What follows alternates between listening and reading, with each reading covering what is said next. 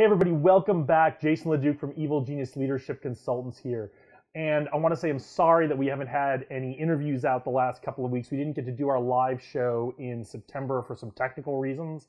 And so we don't have any interviews to bring you with great people who are successful and helping you be successful here in Las Vegas and beyond. But we didn't want to leave you without anything for the next few weeks until our next show later in October. So today we're going to talk about goal setting. We haven't really revisited that in a while. We're going to do it really briefly and just hit the highlights to give you something to go off and run off and do. And we're going to do a few more of these videos over the next couple of weeks until our next interview comes out. I don't know how many we're going to do. I don't know what the topics are. We sent out a survey, got a few answers on that. So it'll probably be based on the results of the survey you sent us. But we want to give you something. So today we're going to talk about goal setting. We did a video on this a long time ago, and then we did a video a little while after that about how to stick to your goals. We're going to combine all that into one real brief video today to give you something to go digest and then take action on as soon as you're done with the video. There's a worksheet that goes along with this. You don't need the worksheet to follow along with the video, but it's going to be real helpful after. So just click on that link below and you'll get that worksheet that'll help you with writing your goals and following through on them, which is really the most important part. So when it comes to setting goals, there's three real areas that make a goal effective. And this comes from my days doing flight tests in the Air Force when we used to write test objectives for our flight tests. And I know there's a lot of different ways that people present how you should write goals. I find this the simplest and easiest to remember. So what I always believe in is when you're writing a goal, you want to make it clear, measurable, and achievable. Those three things. Breaking it down really simply, clear just means when you explain it to somebody else, they get it. Here's my goal, and they go, wow, that's a great goal, I get it. Measurable just means that you're putting something on it so you know how well you're doing to your goal and you know when you've reached it. Doesn't necessarily have to be quantitative or require a lot of data, but it should be something you can measure because you want to know when you're done and you can move on to your next great goal. Achievable. Achievable is different than realistic, and I'll talk about that in a second. Achievable to me means within the bounds of the laws of physics. So the example I always like to use when it comes to setting goals and making them achievable is I want to walk on the surface of the moon. Very challenging goal, very difficult. Most of us will never ever be able to do that in our lifetimes, but it is physically possible. And compare that to walking on the surface of the sun. Probably even more challenging and less realistic from a how difficult it is to do stage, but also from is it possible within the laws of physics? Well, there's no surface to walk on the sun, at least as far as we know. So you want to make those goals clear, measurable, and achievable. Remember, achievable being within the bounds of the laws of physics, not how easy or difficult it is. Now, coming into realistic. For me, you want to factor in that idea of being realistic in terms of as you start to lay out your goals, as you start to lay out all the things you're going to need to do to achieve your goals, breaking them into smaller goals, realistic comes in where you say to yourself, if I want to achieve this goal, these are all of the things I'm going to need to do to achieve that goal. The question we all have to ask ourselves is, am I willing to take those steps?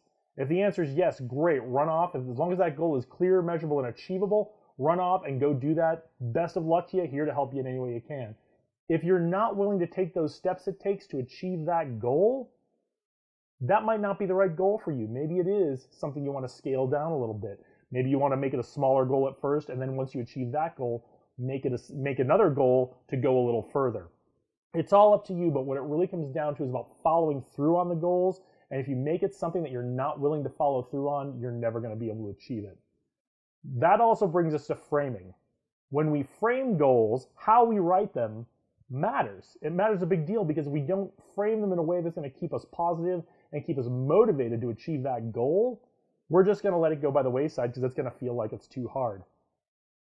So a lot of people, when they start off the new year, they have a goal. I want to lose weight. I want to lose 20 pounds. I want to be healthier. So those first are, the 20 pounds one is clear, measurable, and achievable, but the others are kind of vague, right? So, but wanting to lose 20 pounds can be, it's not a difficult goal. It's clear, measurable, and achievable. But the way that's framed, it's framed in such a way that there are a lot of variables around losing that 20 pounds, right? You don't always have control over how fast you lose weight, but you do because there's a lot of variables that go into it. How much water you drink, how much sleep do you get, how often do you get to the gym, what kind of exercise do you do, what are you eating? So many things. So that's the kind of thing, if ultimately what you want to do is be 20 pounds lighter or be a little bit leaner, what you can do is you can create goals like, I'm going to get to the gym 5 days a week. I'm going to do cardio 3 days a week.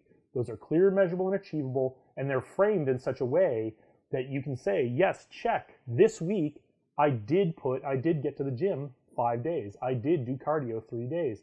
That's why it's really important to think carefully about putting a time component on a goal. I know a lot of people say you should always have a time component on a goal, but you have to frame that correctly. You have to do that in such a way of, am I controlling the variables in the time? Am I able to control the variables or work with the variables I've got in the time frame I've set? So that's why I like things like go to the gym 5 days a week. There's a time function on that. Do cardio 3 days a week. There's a time function on that. Lose 20 pounds by the end of October. There's a time function on that, but all the variables might make that really difficult and might make it a little demoralizing to try to get that goal done. So following through on the goals, like we said, just as important as writing the goal itself. We've talked about writing a great goal, and this is where the worksheet is really going to help you. Because the worksheet is going to tell you, let me pull this up here. I got my screensaver on somehow. It wasn't supposed to come on. But so on this worksheet, you're going to download it, and you're going to see the first block on this worksheet is my clear, measurable, achievable goal is. So after you put some thought in, here's my clear, measurable, achievable goal. I've framed it in such a way I'm going to stick to it, and I put a time component on it if it makes sense. That goal is there. It's written down. The next block is, what are those action steps? What are the steps you need to take to achieve that goal? Third block, the commitments I will make to myself. This is really important to do up front, because if you know what the action steps are, recognize that you need to make a commitment to do them. I need to commit to going to the gym. I commit to going to the gym 5 days a week. I commit to doing cardio 3 days a week. This is the commitment I will make to myself. And then finally, the last block on this worksheet is I will hold myself accountable by. Whether that's I've created a spreadsheet where I check off every day whether I get to the gym or not, or I'm using an app that tracks my workouts, or I have an accountability partner, which is always a great way to hold yourself accountable, is to get that gym partner to go to the gym with you and say, come on, we're going, and they say to you, come on, we're going, on the days we don't feel like going as well. This is where you do that part about, is it realistic? After you've listed out all the things you need to do, the action steps, the commitments you're willing to make to yourself, and how you're going to hold yourself accountable, this is where you say, I'm willing to take all these steps. This is the goal for me. Or, as I see it down on paper, maybe this is a bit more than I'm willing to take on right now, and I should think about a different goal. So that's our real quick primer on goal setting. Would love to hear what the goals you are, the goals that you are setting for yourself. Email us at info@evilgeniusleadership.com or find us on social media, which is probably where most of you found this anyway. But send us a note, send us a message, hit us up on social media. We're pretty much Evil Genius Leadership Consultants everywhere on social media, except for Twitter, which we're Evil Genius Lead. And I think if you search on Evil Genius Leadership there, you'll find us anyway. So download the worksheet, go back and look at the video, give this a shot, make your goals clear, measurable, achievable, frame them well, lay out your action steps, lay out your commitments you're making to yourself, and lay out the ways you're going to hold yourself accountable. Decide if that's the right goal for you at this time in your life, and we would love to hear about what you're doing. We will see you next time. The future is out there. Lead the way.